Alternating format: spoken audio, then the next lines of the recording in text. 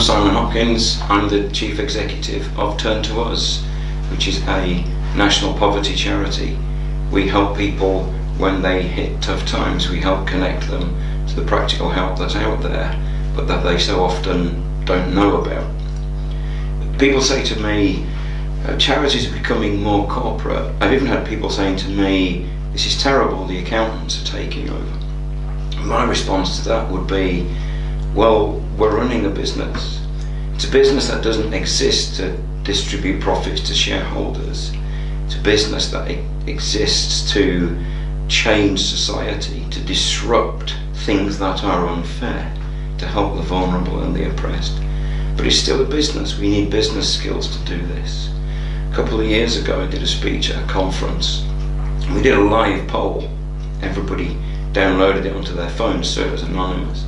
And we asked them the question, how many of you think that your chief exec has adequate financial literacy at the truly strategic level?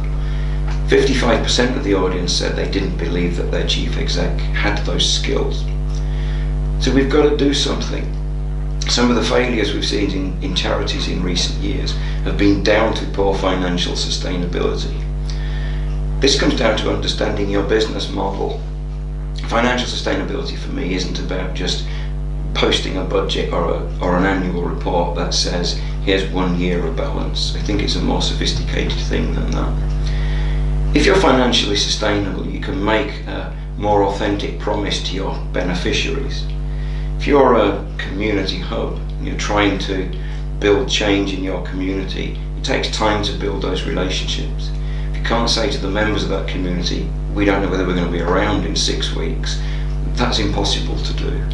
Similarly, if you're a research charity and you want researchers to be bold and strategic and to find those experiments that might lead to a breakthrough, you need to back them in the long run. You're backing them in the long run because they might save the life of somebody that you love. So this isn't about the accountants taking over, it's about something much more fundamental than that. And after all, in what businesses would we find it adequate for the chief executive to sit with the rest of the board and say, I don't actually understand the business model. The person sitting to my right or my left, who's the accountant, will explain all that to you. We wouldn't put up with it in most organisations, so why would we stand for it in charities? So for finance people who are thinking about making that step up to be a chief executive, it is an opportunity. The profession is becoming more outward looking and more confident and more extrovert. And things like our Inspiring Financial Leadership programme is creating a bigger and bigger community of people who are ready to take that jump. But it's not just about the opportunity being there for us, it's about a responsibility. If we're going to maintain and grow public trust and confidence in charities, we have to run them really responsibly, and financial sustainability is a big cornerstone of that. So if you're thinking about making that step and you're wondering, why should I do this? You should do this because your sector needs it. Our sector needs people with the most strategic financial skills, way past simply balancing a budget. Because if we have those people running charities, we will create a viable and sustainable and vibrant civil society.